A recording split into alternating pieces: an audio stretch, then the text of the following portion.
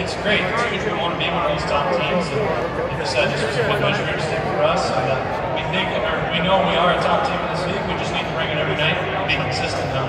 I have to ask you, Alex, your goal in Wilkes-Barre on Friday night, pretty impressive to say the least. Where did you learn to be so accurate from net to net? Just practice. Just practice. I had great coaches growing up. They never pushed me to not do that. They always supported it, encouraged it more times than not. So, it took a little bit of practicing. It took a long time to get it down, and that's all it is practice. Congratulations on the win, Alex. Thank you. Thank you.